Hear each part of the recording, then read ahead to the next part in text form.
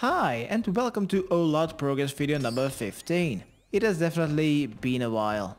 For everyone who is new to this series, here's a quick recap of what you have missed.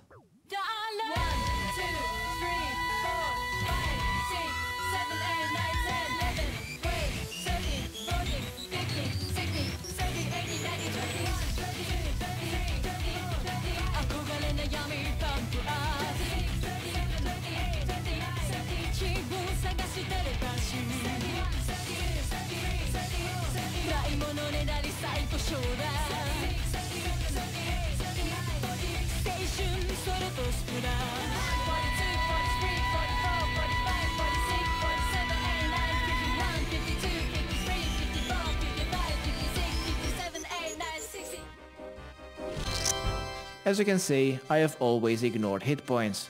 But since I have finally made enough money to be able to afford to buy a cannon, and I also got to 60 smithing, which unlocks blast furnace to be able to make steel bars more easily, hit points from this point forward will no longer be ignored. So my current goal on this account is to equal out my hit points before reaching to base 70. And currently I have approximately 111,000 hit point experience to save. The reason why I didn't complete this quest sooner are because of two reasons.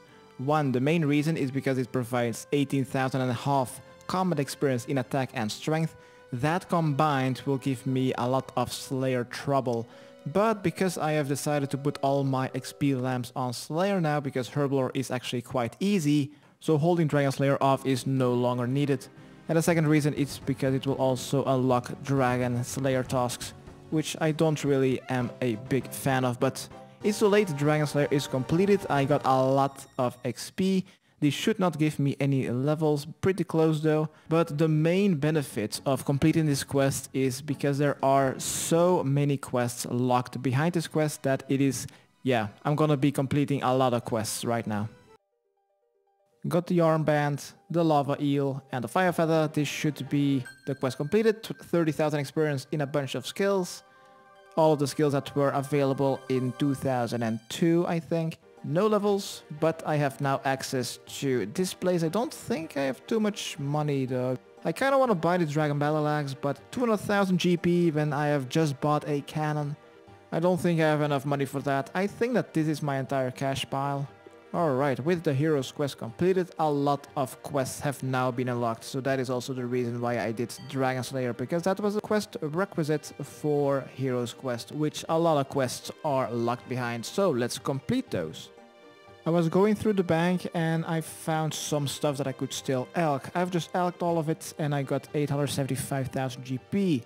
And despite not being able to make any more money from smithing, hell, I will even need to spend money on smithing nowadays, I still think that I might be able to buy this Dragon Battle Axe. And there we go, there went 200,000 GP. I already got 3 dragon items to my name. Now the fourth one will probably be the Dragon Scimitar, but therefore I will need to be like base 66 or 63 to be able to obtain all that Dyro XP reward.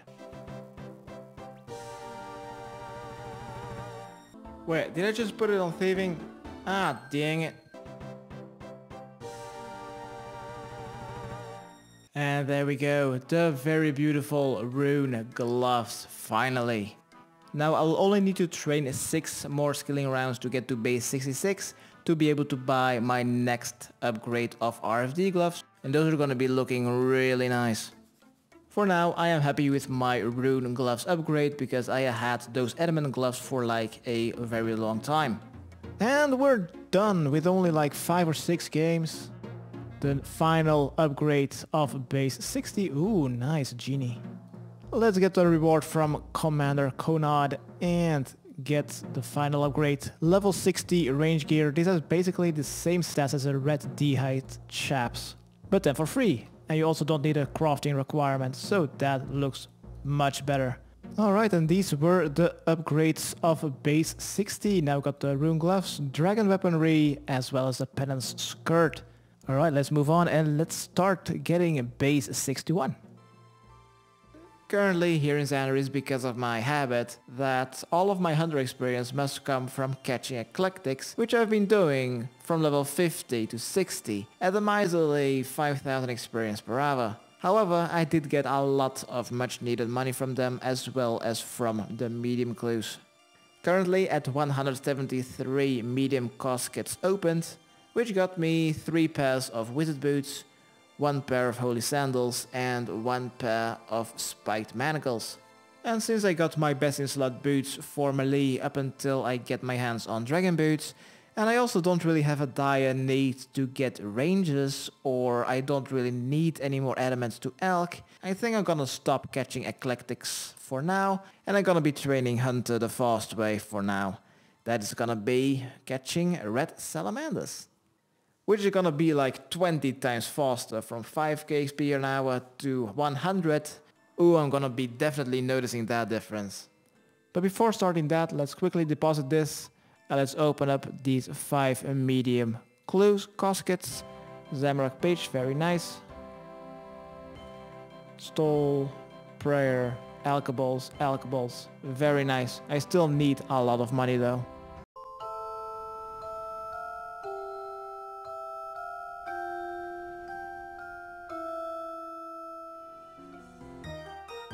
And smithing is done. This unlocks nothing much.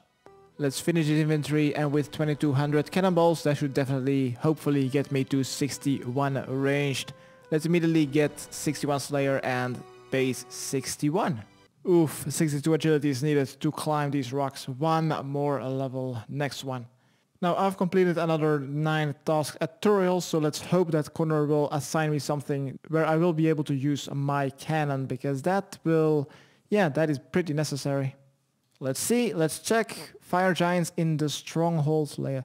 Hey, I can use my cannon. Perfect, yes. But using the calculations that I've already made for smithing, I should have enough cannonballs every smithing level, which should get me almost 2 range levels, like 1.5 range level for 1 smithing level of cannonballs. So I don't really think I need that much accuracy, so... But melee will be trained very quickly, so I will need to train some ranged exclusively, and by doing that I will still need to make an adamant crossbow, so let's make that right now. First a farm run though. Adamantite limbs bought here in Keldegrim. Now I apparently still need to spin the sinews, so be right back. So I wanted to figure out what it gives the most attack bonuses, melee or range, since I don't really have that great of range gear. So the current gear that I have for melee is then 97 slash with this gear. But if I change this to a use shorebow and with my combined gear, that's already 106. But if I change this to a Dorgashan crossbow, which requires 28 with a book of law, that's already 111. But since I got 61 fletching, I can now make an adamant crossbow, and it should be, bam, 147. This should give my cannon so much accuracy for whenever I have already completed all of my melee stats and I just need to train some ranged independently. Honestly, I can't really believe what is going on here. This cannon makes Slayer so much faster. Wow, it feels like range is going faster than my melee training. And that is then 61 ranged and Slayer, 1402 total. Now the only thing remaining is then some prayer, which equals also some woodcutting at pest control. And then the final one, which I'm gonna be doing now, is magic, but I'm not really sure how to do it. I don't really want to do some more Slayer experience via it, because that causes more hit point experience.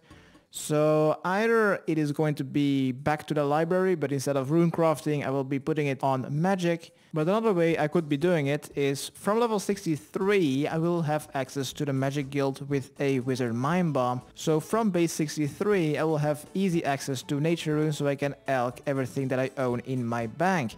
But before I get that far I have no idea how to train my magic, to be honest.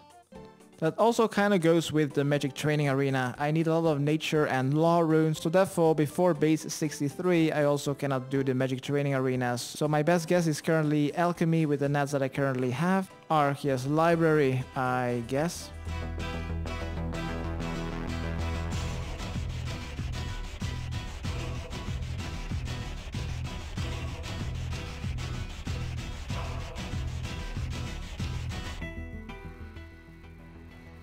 I did a little bit of Hosidius library, and I've also found mithril pickaxes from all those eclectics that I've caught. I've elked those, and that is 61 magic as well as 61 base. So that will conclude this video. From level 60 to 61, the upgrades that I've gotten is completed Heroes Quest and bought a Dragon Battle Axe, got Rune Gloves, completed Legends Quest, as well as the Penance Skirt and Adamant Crossbow. I hope you've all enjoyed this video. Subscribe, rate and comment. Okay, thanks, bye.